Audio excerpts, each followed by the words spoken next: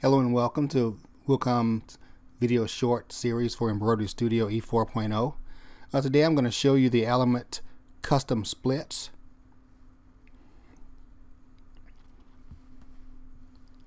Inside the program, I have it designed on the screen. I'm just going to show you how to go in. First I'm going to show you how to do the user-defined split, which is this icon here that allows you to go in and do split lines in an object.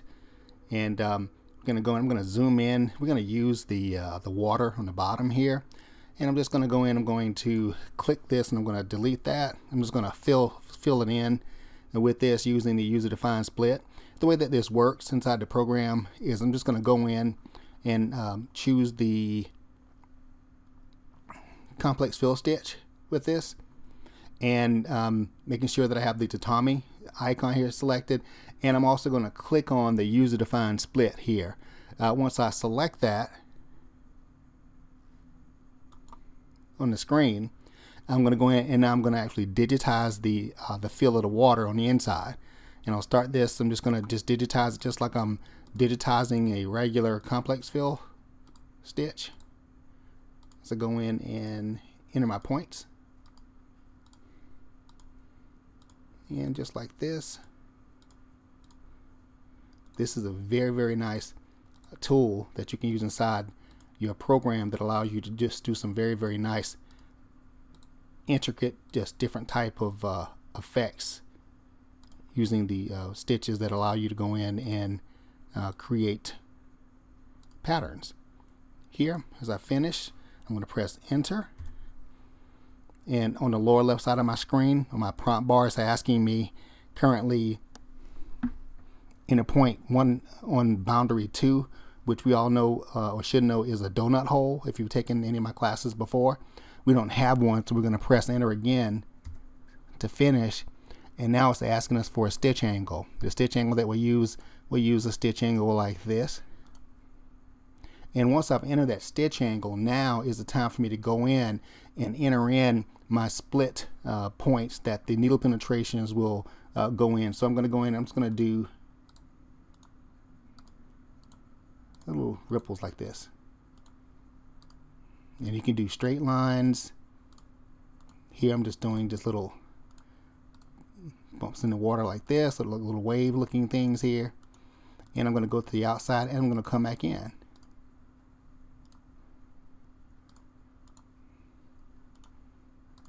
And do the same thing like this.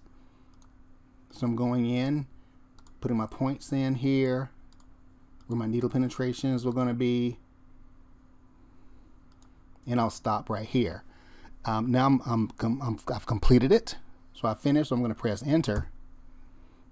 Okay, and I'm going to press enter again to finish it. And I'm going to check my select tool here, change my color, and of course go in and move this underneath my water. So now underneath the borders here, you see that I've gone in and I've entered these in for the user-defined split. I can also go in, I can select this and go to my Reshape tool by pressing H, and my lines are still here also. So I can actually go in, I can move these lines around here. They're still available for you to move if I need to go in and edit them in any way, like this. And this is just a great tool that you can use inside your software to create some cool effects.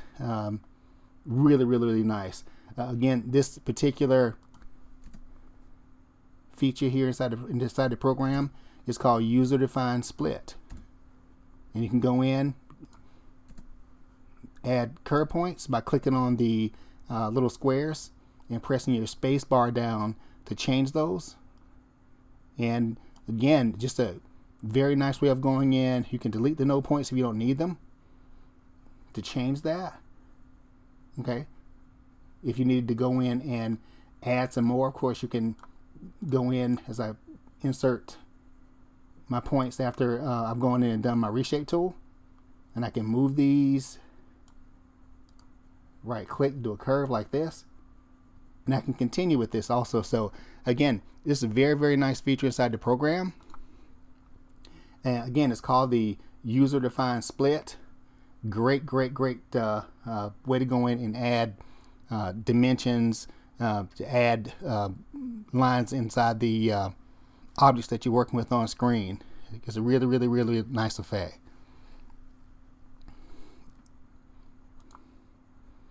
Okay, and so that's going to do it for the User-Defined Split. Now, and I'll click on my select tool here. The next one that we're going to go over is called the carving stamp. Okay, the carving stamp is a way of going in and stamping objects into an existing design. You can do that while you're creating the file also, but generally after the object's created, like the fill here you see, I'm going to navigate. This is the stamping tool here, but for the carving stamp, and I'm going to just left click on it to open that up here. This is what it looks like here. Now, so I've gone in, and once I select my object on the screen, I have the ability, I can use a pattern. Like if I select here, use a pattern, it gives me a list of carving stamp patterns here that are already done. And if I wanted to go in and put in a queue, I can select the queue here on the screen. It's going to show up here in my little visual box, and I'm going to click Use Stamp. At this point here, I can go in and give 2 reference points, like 1, and the second one will let me rotate it.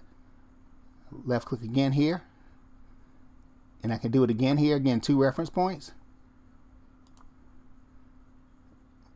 And as far as letting me go in and use this particular stamp tool inside the software, just 2 reference points again, and you can see the stamp here actually that it created inside the program. I'm going to press Escape. Okay, so not only can I go in and create these stamps inside the program, I could also navigate back to the carving stamp properties, and I can use appearance here, and I can select use a soften stamp like this, or I can use a raise stamp like this. And what happens is basically it just transforms the inside of the object once the raise stamp is selected.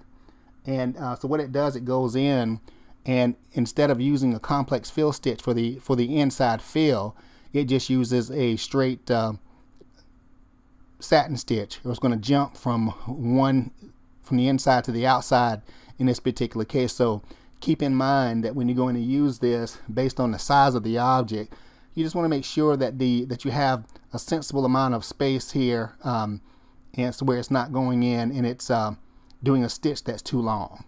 Okay, and that could be just changing the size of it, making it smaller. And if I go in now, click on my Reshape tool, I can go in and I can edit this. Okay, once I click the Reshape tool, I've got my little node point here in the center of each of these, and if I click it here, you'll notice some little symbols here appearing on the outside. Okay, and with one, I can reduce the size of it to make it smaller like this. Okay, as I click here again, one will let me go in and change the shape of it by skewing it also. I can move this here. One will let me go in and make it taller but not wider. Okay, and it's basically going to give you the same tools that you have inside the lettering package as far as going and using the reshape by making it wider but not taller. Okay, this one will let you rotate it, and you can change this just like that. Okay, and just again, you click on in reshape mode, you click on that object. You have the option to go in and grab it in upper right corner to make it smaller, to make the stitches also smaller as well. And so again, you have the option here to go in and do this inside your program with the carving stamp by going in and moving these objects around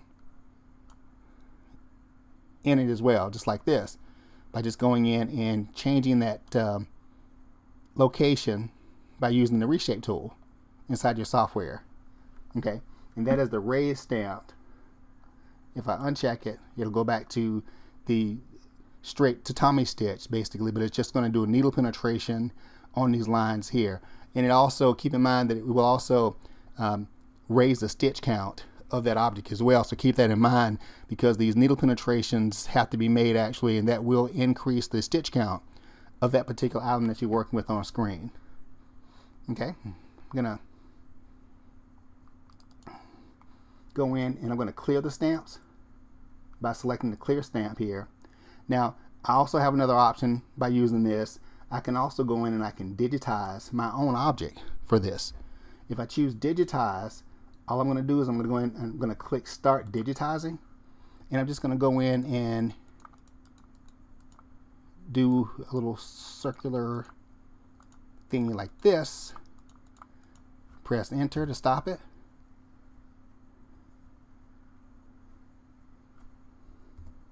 Press enter again.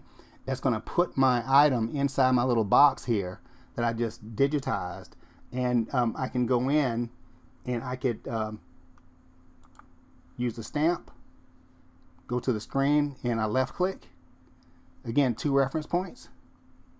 1, 2, 1, 2.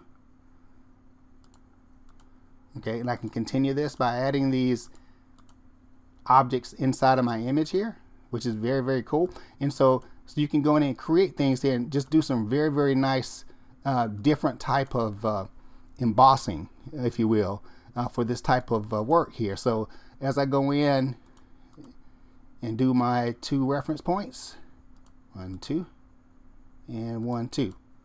And so that will let me go in and do this. I'm going to press escape and press my select tool here. So here we go again. I have my objects on the screen. And again, you could always go to your appearance and use either a soft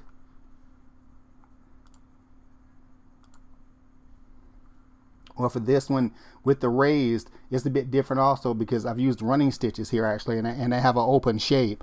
So it's going to be a little bit different this time than it was the last time because I had a closed shape with the Q. And so again,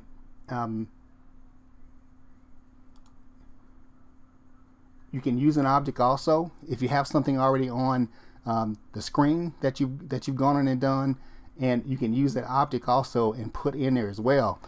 Even a full design. Okay, if you did a full design and you went in, you can actually put that design in there as well for that whole imagery. So if I select it here,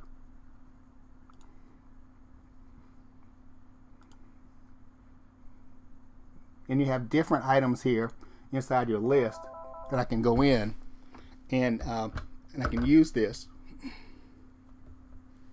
And so as I'm using this, I have a cross, I have a heirloom, motifs I can use with this, different types, nature shots here. I can go in, increase, and put nature shots in there as also. So you have a library here that you can also choose from to go in and use this particular feature inside the program. Again, it's a great feature inside the program. It's called the carving stamp tool. Be a great addition. That's going to do it for our custom splits.